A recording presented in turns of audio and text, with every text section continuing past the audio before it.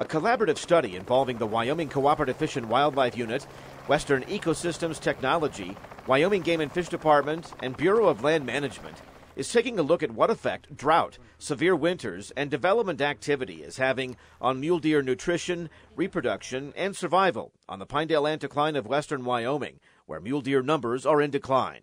Since 2012, researchers have maintained a sample group of 25 mule deer, collecting data on nutritional condition of the deer, then comparing it at different times of the year.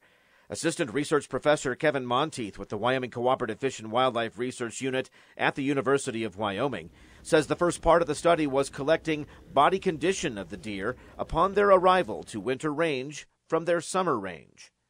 That gives us that key piece of information to help understand the decisions that they make while they're on winter range as far as the habitat choices that they make.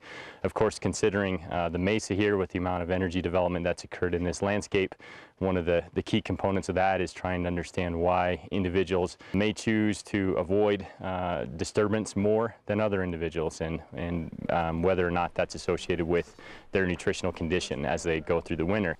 Blood samples help researchers examine health issues associated with stress and determine if overwinter conditions are affecting pregnancy and the deer's ability to maintain it.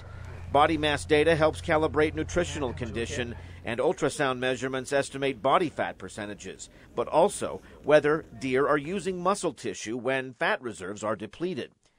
New deer brought into the study, like others before them, have a tooth extracted to determine age.